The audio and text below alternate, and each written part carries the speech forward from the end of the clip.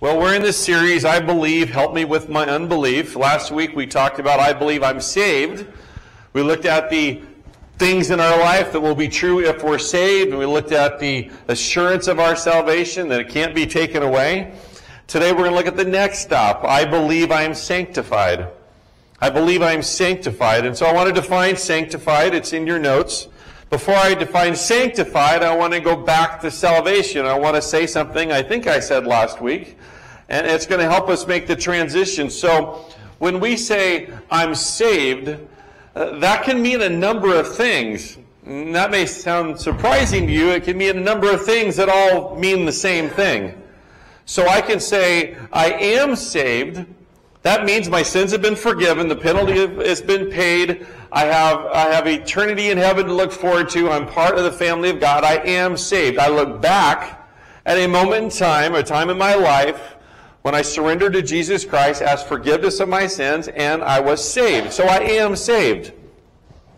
It is also correct as a Christian to say, I am being saved.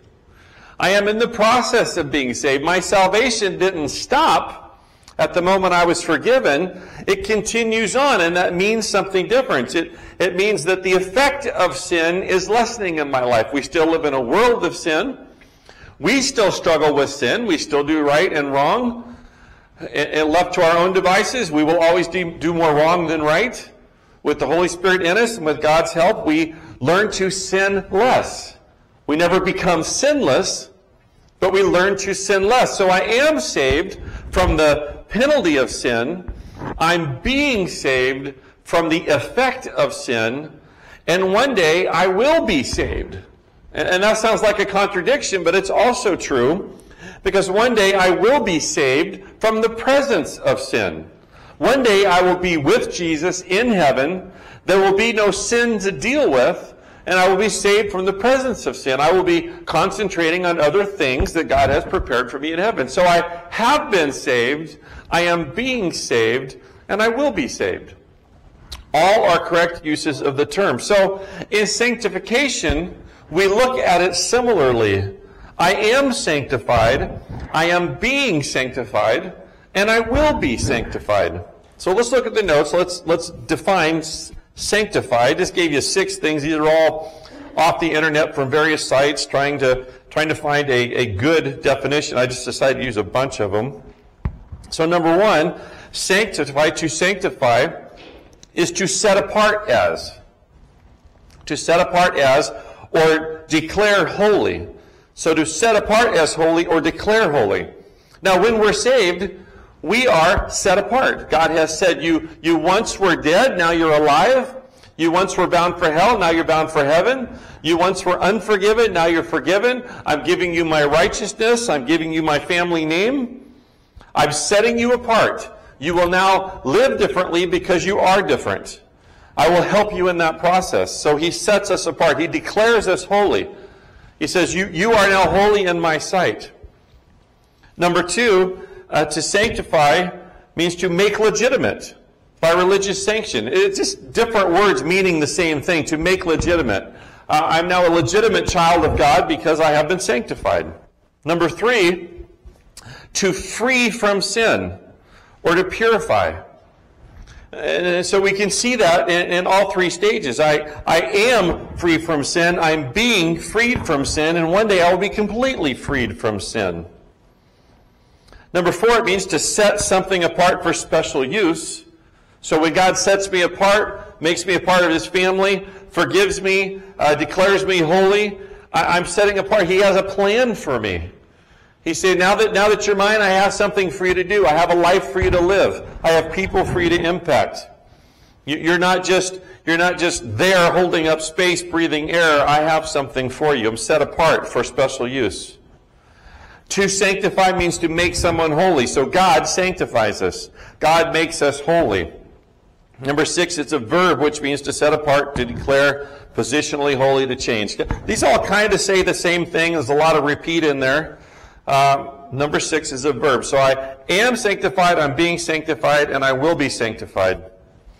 Okay, I am set apart, I'm being more set apart. One day I'll be completely set apart. So sanctified, a different form of the word. Sanctify was a verb. Sanctified is an adjective. An adjective describes someone or something. So it is an adjective used to describe someone who is saved. So if someone says, I'm sanctified, they should be telling you they're saved. They said, my sins are forgiven, I'm sanctified. That language is crossover. You'll read in the Bible, someone's described as sanctified, we can draw the conclusion that they're a saved person, their sins are forgiven. It is also used to describe our final position in heaven. One day in heaven, I will be completely made holy, completely set apart. I will have a purpose in heaven. I was about to say it's not just clouds and singing. It's really not clouds and singing at all, unless you happen to be in the choir. And that won't be the only thing you do. We're going to have jobs. We're going to have purpose. We're going to be growing and learning still, I'm sure. And we have a final position in heaven where we're set apart for God's will. And then sanctification, often described as a process, it's also a verb describing what God is doing in a believer's life. So we are being sanctified. We are in the process of growing, in the process of learning, in the process of becoming who God wants us to be. So sanctification is a past, present, and future thing. So that's defining the word. So when I say sanctify, you know what I'm talking about. You know what I'm referring to. Now I want to go through a lot of scripture. And I just basically cherry pick scripture that talks about sanctification, uses the word or describes it. And we're going to go through these one at a time, fairly quickly. We're going to gain what we can from the scripture. We'll do a little application, and then next week we're going to finish this. This is a 2-week thing here. So we'll start with John 17:17. In your notes it says, sanctify them by the truth. Your word is truth. Well, context is always important, so I have John 17:17 open in my Bible, and both pages are almost completely red, R-E-D, red. So in this Bible, that means these are words of Jesus. I look back to see what he's doing, and I find that he's praying for his disciples. So in the prayer that he's praying for his disciples, he says, to God the Father, sanctify them, set them apart, grow them up, change them, sanctify them by the truth. Your word is truth. So Jesus says to the Father, your word is truth. Where do we find God's word? Well, right here. We find it in Scripture. Where did they find it? Well, they found it in the Old Testament. That was the scripture they had. They also found it in Jesus. Remember, Jesus was often called the Word. In John, 1 John, he's actually called the Word. The Word made flesh, dwelt among us. Might be regular John. I can't remember right now. So there you go. I'm human, right? He calls him the Word. So not only is Jesus the revealed Word of God, the Scriptures are the revealed Word of God, and Jesus prays that God the Father would sanctify them, change them, grow them up, call them out, give them responsibility, give them purpose, do what you're going to do in their life, but do it by the truth. Do it by the Word. Your Word is truth. So the gospel is part of the Word. All the instructions are part of the Word. All the promises are part of the Word. We are saved or are sanctified through the gospel. We are being sanctified through all the instructions given in God's Word. And we will be sanctified. We'll be completely changed in heaven one day. And we know that based on the promises. So the Word of God is a major source of truth. Truth is the commodity that helps us become sanctified, helps us change. That's not all that's at work, but that's a huge part of what's at work. The next one, 1 Thessalonians 5:23-24. It says, may God himself, the God of peace, sanctify you through and through. I want to stop there. I want to make a couple points. May God himself. So who's in charge of sanctification? God is. Don't think you're in charge of this. You weren't in charge of your own salvation. You didn't do anything to earn it. It was a gift. All you did was accept it. You didn't come along and say, okay, God, I got the plans now. I'm going to save myself. God saved you. Okay, you're not any more in charge of sanctification than you were salvation. It's God's work in us. It's God doing His work. You do have a role, just as in salvation you accepted the gift. In sanctification, you can accept it. You can move ahead. You can move along. You can help in the process, but it's God who does the work. So may God Himself, the God of peace, sanctify you through and through. There's the goal. It's not half sanctification. It's not outward sanctification only. It's not inward sanctification only. He says through and through. From top to bottom, from front to back, from left to right. Everything you are and everything you will become, may God sanctify you. May He call you, change you. May He grow you up. It says, may your whole spirit, soul, and body be kept blameless. That's what it'll look like, blameless, at the coming of our Lord Jesus Christ. There's the end game. How long does this last? How long will we be working on this? Right up to the end. When the rapture takes place, or I die and I go to be in God's presence, He will be working on this. He will be growing me, changing me for the goal of blamelessness, where no one can even make an accusation against me. And He'll work on that right up to the end. Continuing on, it says, the one who calls you is faithful. He will do it. It's a guarantee. I hope you get this. This is very freeing. If you are saved, God will change your life. He will work on you to grow you. He will help you understand His goals, His motives, His way of thinking. He'll help you understand His Word. He'll give you a purpose and a future. The Holy Spirit will indwell you. He will not leave you hanging. He will not leave you alone. He will not leave you to figure it out yourself. He will help you. It is His job to change you. His job to grow you. And I would much rather God was on the job than me. I'm a little lazy. I think I know everything the first time. And sometimes I'm stubborn. So it's good that God's on the job and not me, right? You would much rather have God working on you than me working on you. All right? Just trust me on that. You would also much rather have God working on you than you working on you. So this is great news. God's in charge.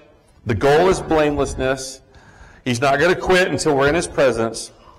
And He's the one that does it. Romans 15:16, the next one.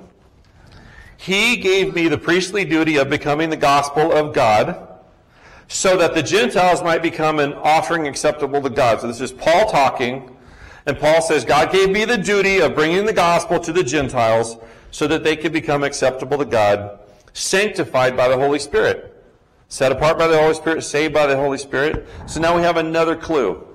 Just really one thing I want to draw out of this verse. The Holy Spirit is the main part of God who's in the processing. God the Father is in charge of it. Jesus' words are part of it, but the Holy Spirit living inside of us, He's the driving force. It's the Holy Spirit that helps us understand Scripture. The Holy Spirit that helps guide our conscience. The Holy Spirit that prompts us and leads us, helps us in our decision making. So that's good news. The Holy Spirit that lives inside every believer is involved in this process. 1 Thessalonians 4:3-8. It is God's will that you should be sanctified. Okay, this is Paul writing to the church in Thessalonica, and he doesn't say, Fred, it's God's will that you be sanctified. Or Susan, it's God's will that you be sanctified. He says, all of you in the church, all of you Thessalonians in the church, it's God's will that you be sanctified. And if it's God's will for everyone in that church, we can jump to the conclusion that it's God's will for everyone in our church, no matter what church we belong to. So it is God's will, it is what God wants, that you should be sanctified. And then he describes what sanctification looks like, what the result's going to be. That you should avoid sexual immorality, sexual sin.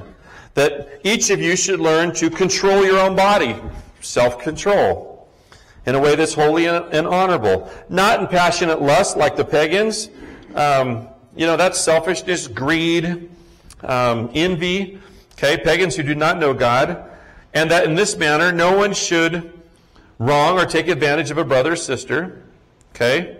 So our list is avoid sexual immorality, have self-control, don't chase after passionate lust, and don't take advantage of a brother or sister. That's kind of just the nutshell, what it looks like. Then it says the Lord will punish all those who commit such sins, Christians who commit those sins, as we told you and warned you before. For God did not call us to be impure, but to live a holy life. There's the description of sanctification. Blameless in one passage, described as a holy life in this passage. Therefore, anyone who rejects this instruction does not reject a human being, but God, the very one who gives you his Holy Spirit. So we have, it's God's will. Here's a description that the Thessalonians would identify with. These are the things they struggled with. And he said the goal is a holy life. So our sanctification should result in a holy life. More holy, day by day, week by week, month by month, year by year. Turn your page over, Philippians 1, 3 through 6. I thank my God every time I remember you. This is Paul in another letter writing to the church in Philippi. In all my prayers for all of you, I always pray with joy because of your partnership in the gospel from the first day till now. He says, I appreciate your involvement. I appreciate what you're doing. He says, I always thank God for you. Verse 6, being confident of this, that he who began a good work in you will carry it on to completion until the day of Christ Jesus. So it is God who began the work. Remember, you didn't earn it. You didn't plan it. You didn't execute it. God began the work. God said, hey, I have salvation for you, forgiveness of sins. We accept it. We don't do the sanctification. He began that too. He who began a good work in you will carry it on to completion. Carry it on, that's progress over time. That's process. So our Christian life is a process. It's growth over time. We should literally be able to remember back 10 years ago, if you've been saved that long, and say, look how I've changed in the last 10 years. If you've been saved for 20, 30, 40 years, you should be able to look back over all those years and say, look how I've changed.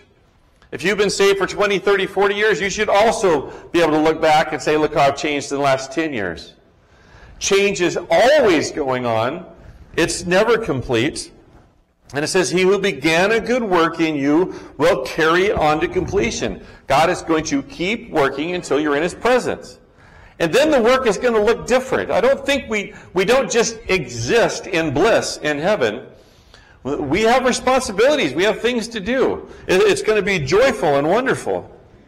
But he's working on us until we're in his presence. And it says he will carry it on to completion. He's going to get the job done. He's going to get the job done. Okay? The scary thing about him going to get the job done is the more I resist, the harder he has to work. Right? The more I fight it, the harder he has to work. Think of your own children. When you're trying to teach them a lesson, they don't want to learn. The more they fight the lesson, the harder you have to work. And probably the more painful it's going to get in one way or the other. Lots of responsibility, spanking, whatever the case may be. Well, if we don't want to learn what God's teaching us, then he'll keep working. He'll keep doing more. It'll get harder and harder until we learn, until we agree and obey. So 1 John 3:2. Dear friends, now we are children of God, and what will be has not yet been made known. What will be? What will be is that final element. What will be, what I am in heaven, has not yet been made known. I really like this because it tells me that whatever's going to be happening in heaven is better than I can imagine. It's better than the small things we've been told. Okay, we've been told about rewards. We've been told about some of the architecture. We've been told about the longevity.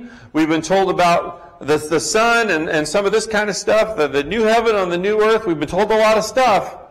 But he says, what will be has not yet been made known. Like there's a lot of stuff that's going to be a thing in heaven that we haven't been told.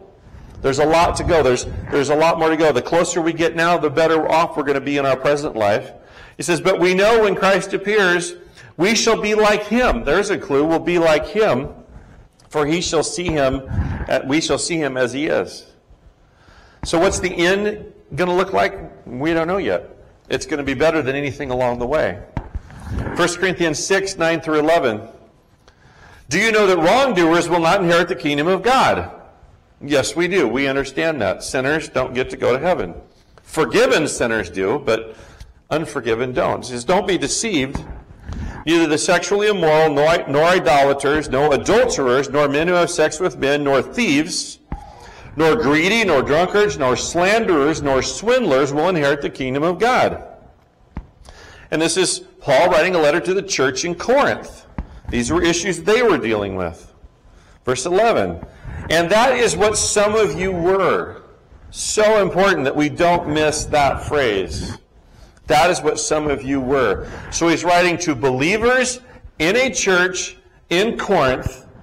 And he's saying, listen, sexually immoral won't go, idolaters won't go, adulterers won't go, homosexuals won't go, thieves won't go, greedy people won't go, drunkards won't go, slanderers won't go, swindlers won't go, which sounds like really bad news because everyone sitting in every seat in this room can identify with one or more or most of these things. And we have to actually kind of admit that, yeah, this is something I struggle with, and I certainly did before I saved more than I do now. And then he says, and don't forget that's who you were. That's who you were. Meaning you're changed. You're sanctified. You're forgiven. You were those things you're not now because you've been set apart, because you've been made holy. So we have that first stage, that set apart stage. It's also there to remind us that others who are coming behind us aren't that different, if at all, than we are. They're not that different. They're coming in the room with sin that needs to be forgiven. We came in the room with sin that needed to be forgiven. Our sin was grievous before God. Their sin is grievous before God. It doesn't matter which thing on the list was me. When I'm on the list, I'm on the list. And that is what some of you were. But, one of the most important words in Scripture, but you were washed, you were sanctified, you were justified. Your sins were washed away. You were sanctified, set apart for a purpose. You were justified, declared holy in the name of the Lord Jesus Christ by the Spirit of our God. So we were certain things. We were changed at our salvation, and now we are different things, becoming more like Christ. That's sanctification. 2 Corinthians 5:21. For our sake, he made him to be sin who knew no sin, so that in him we might become the righteousness of God. So Paul again is saying that Jesus came to earth to deal with our sin. He didn't have his own sin to deal with, so he dealt with our sin, so that in him we might be righteous. We don't have our own righteousness, but we can have his. He'll take our sin away and give us righteousness. That's sanctification, being set aside, being declared holy. It's something we become. Okay, we become this in a moment of time, and we become more of this over time. He took the sin on himself so that we could become, we could be changed, we could be sanctified, become the righteousness of God. 1 Peter 1:14 through 16, as obedient children, okay, so as believers, do not conform to the evil desires you had when you lived in ignorance before you were saved. But just as he who called you is holy, so be holy in all you do. For it is written, be holy because I am holy. This is a very interesting command. Commanded to be holy. Holy means sinless. God is holy because God is sinless. He doesn't have sin around him. He can't touch sin. He can't cause sin. So God is holy. And he says, hey, everybody, you need to be holy because God is holy. Well, that's an incredible task that is impossible for us. So what's he saying? We need to think about this. Be holy because I am holy. Well, we're declared holy at our salvation, so we have that. I am holy because God has declared me holy. So when God looks at me, he sees the holiness of Christ. So when it says be holy, you could say it like this. Act like you're saved. Act like you belong to God. Act like you've been forgiven. Act like you've been declared holy. Why? Because God is holy. If God saved you, act like you belong to the one who saved you. Act like you're devoted to him. Act like you owe everything to him. Act like he's the most important person in your life. Be holy because I am holy. Be holy in all you do. That we see the act, we're declared holy, we see the process, we're trying to be holy, and eventually we will be holy. So conclusions. Conclusions we want to draw today. A little bit of repeat, but I want to make this point clear. As a believer, I have been sanctified. As a believer, I have been sanctified. I have different words, all meaning the same thing. I have been justified. Justice has been served. I've been justified. I've been saved. Saved from hell. Saved from the penalty of my sin. I've been forgiven. God no longer holds my sin against me. I've been cleansed. I've been washed. These are all words the Bible uses. So as a believer, I have been sanctified. Number two, as a follower of Christ, I am being sanctified. Remember last week we read that if you say without sin, you're a liar? None of us can say we don't sin, but we can say we're trying and working at sinning less. None of us will ever be sinless. So as a follower of Christ, I am being sanctified daily by the work of the Holy Spirit. I'm learning, I'm growing, I'm changing. It will be more and more evidenced over time. Number three, when I'm in heaven, I will be sanctified. I will be completely sanctified in the presence of God. How? I'll be transformed into the version of me, recreated by God. Our soul is recreated at salvation. We receive a new body when we come into His presence, completely unaffected by sin. I will be completely sanctified because sin will no longer have an effect on my life. I won't sin. I won't have to deal with other people's sin. It will not be an option. So I have been sanctified, I am being sanctified, and I will be sanctified. I was reading the notes this morning, and if you're paying attention, the next thing says, in other words, and I realized I said the exact same words. So in other words, the exact same words still apply. I am sanctified, I'm being sanctified, and one day I'll be fully sanctified. Here's the application. Here's what I want you to go home with. Here's what I want you to understand. Again, I've already said this probably a dozen times. Don't miss this. I am always in process with God. I'm always in process. No one gets to walk through the door with the attitude of, here I am, people. What do you need to learn from me today? I don't get to walk in the door like that, and I'm the preacher. Okay, nobody gets to walk into that attitude. We have never arrived. We are never fully aware of everything God wants to do. We are never fully aware of everything Scripture teaches. We are never fully who God wants us to be until we are in His presence. I am always in process. He will not allow any one of His own to become stagnant. He's not going to just let us lay there, not growing. Okay? God's patience is perhaps the scariest part. Let me explain that. God's patience is perhaps the scariest part because we know God's going to finish the job. We know He's going to finish the job. Here's what maybe we haven't said. He's very patient. If it takes 10 years, He'll take 10 years. If you need 15 or 20 hard lessons, He'll stick around for 15 or 20 hard lessons. He's very patient. He will get you where He needs you to be.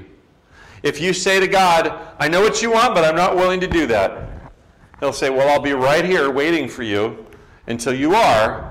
And between now and then, I'm going to give you opportunity after opportunity after opportunity to learn your lesson, to bow your knee, to obey my will. I'm just going to keep putting it before you. It's going to hurt sometimes. It's going to hurt a lot sometimes. And the longer it takes, it's probably going to hurt more. He's very patient, but He's going to get the job done. Worst case scenario is that you refuse, and He says, I need this from you, I need this from you, I need this, I need you to grow, I need you to learn. And you say, no, I won't do it, I won't do it. Worst case scenario, He removes you from this earth. Because what do we do with children who won't listen and obey? We remove them from the situation. And if you truly belong to Him, and you are so stubborn that you're going to be in charge, God will just bring you to where He is. You're going to miss out on all the rewards, blessings, and benefits of a life lived for Christ. You're going to enter the kingdom with a lack of reward and a lesser place, although a wonderful place. And He's just going to remove you. We don't want to get to that point for sure. We also don't want to argue with God for so long that we have to suffer so many consequences of our own actions. We want to go in the process. Here's the way I've described it before. It's kind of silly, but it makes sense. I can run along with God, skipping and singing, holding His hand. I can go wherever He wants to go. I can listen to Him the whole way with a smile on my face and a song in my heart. And I can go where He needs me to go. Or I could be drug along like a kid throwing a fit. And I could get there the hard way. And you all know what I'm talking about. If you have kids, you've had one that would often decide the hard way is the best way. And they were going to become gravity-driven individuals when you needed them to go somewhere. And they were not going to cooperate. Their hand became slick and hard to hang on to. Their screams became loud. But as a parent, sometimes they need to go where they need to go, and they need to do what they need to do, and you will take on the task of getting them where they need to be and getting them to do what they need to do. And it may be painful in the process. Sometimes it might involve a stern talking to. But you're going to get them where they need to go, and that's kind of how God operates with us. It's often the picture of He's the parent, we're the child. So when God says, I need you to go here, we can go, okay, let's go. Thanks for going with me. Help me out along the way. Show me what to say and do. Let's go together. It'll be great. And we can get to the destination. Or we can scream and fight and dig in our heels and throw a fit along the way. But guess what? We're still going to get to the destination. So I propose that we grab hold of God's hands and we go where He wants us to go with a song on our heart and a skip on our step. I am always in process. God's patience is perhaps the scariest part of this. Number 2, I will go faster if I pursue change. If I pursue change rather than just accept it. I hope you're to the point where you realize you have to accept it. You have to accept the change. Change will happen. I hope that you're beyond that your sanctification has processed far enough that you're not just accepting it, but you're pursuing it. Which means I don't just attend church, I listen. I maybe go back and review some scriptures. I don't just endure the song service, I participate in the song service. I sing. I don't just pray for a list of things I want. I pray for others. I pray for God's will. I pray for His will to be accomplished. I don't just come to God on Sunday. I spend time with God several days of the week. I might give up this thing because I need that time to give to God in service or in personal growth. I'm going to listen to podcasts. I'm going to listen to Christian music. I'm going to do a devotional. I'm going to get involved in a small group. I'm going to come to a Bible study. I'm going to spend time with other Christians who point me in the right direction. I will grow faster if I pursue change. Here's a little truth that's not written down there. If you grow faster, you grow more. You're going to get farther along, and you're going to get there sooner. So if you're saying to yourself, I don't like this kind of mud I'm trudging through. I want to get to the solid ground. Then the more work you do, the faster you're going to get out of it. The sooner you're going to be on solid ground, standing right beside Christ. And the farther I'm going to go, if you say, when I'm 50 years old or when I'm 80 years old, I want to be that person that everyone looks at in the church that says, I want to be like them. We all know one of those people. We all know that godly man or that godly woman. I used to describe a lady in the church I grew up with. I used to say when she sits down to pray, the angels pull up chairs to listen. We all, hopefully we want to be that one day. Well, let's get there sooner. Let's get there sooner. I will grow faster if I pursue the change. I'm always in process. So our statement here at the end, I believe in sanctification. I hope you believe in it. There's no other way to look at it. If you don't believe in sanctification after all the verses we've read and after all the things that's been said, if you don't believe in sanctification, I don't know what you could possibly believe in. It's so clear from God's Word that we are in a growth process that He is in charge of, and He will bring it to completion. I can help along the way. I can be excited about it. I can do everything I can to make it the best I can, but I am involved in this process. It started with my salvation, and it will end when I'm face to face with God. I believe in sanctification. Here's the part that is our next step. Help me embrace it. Help me embrace it. I believe in it. Help me embrace it. Help me to pursue it. Help me to be excited about the process. I believe in it. Help me embrace it. More and more, day by day. More and more, day by day. So as we have started this little weird thing we do, it's going to be weird for a long time. When it's no longer weird, I'll stop saying it's weird. This is what we're going to do until it's normal, then it's not weird anymore. We're going to start our prayer together in unison out loud. This is going to be the closing prayer. I'm going to say, Dear Jesus, and you will immediately start in the words, I believe in sanctification. Help me embrace it more and more. Not a repeat after me thing like we did last week. That was just more weird. Okay, we're just going to say it. We're going to say it together all at once. And then I'm going to finish the prayer. So you're actually by saying this out loud, you're praying to God, I believe in sanctification. Help me to embrace it more and more, day by day. Okay, that's how we're going to start. So let's pray. Dear Jesus, I believe in sanctification. Help me embrace it more and more, day by day. Well, Father, we do believe in sanctification. We believe in the process. Actually, we're super thankful for the process because we're not getting anywhere on our own. Our lives aren't going to get better because we try harder. We're not strong enough. We don't have enough perseverance. We don't have enough knowledge. We don't even have the right motivations. But with you being saved, our sins are forgiven, the Holy Spirit lives inside of us, we are sanctified. And then we begin this lifelong process of growth that you want to take us on. And you have goals for us. You have purposes for us that we need to find and discover along the way. So we believe in sanctification. Help us all to embrace it. Help us to welcome it. And help us to look for it more and more, day by day. Father, I leave this in your hands. Holy Spirit, do your work. Thank you for everyone who's here today. And may you help us, especially this week, to kind of think about and grasp this concept. And next week, as we finish up this idea of sanctification, I ask that you just allow it to sink in more and more. In your Son's name I pray. Amen.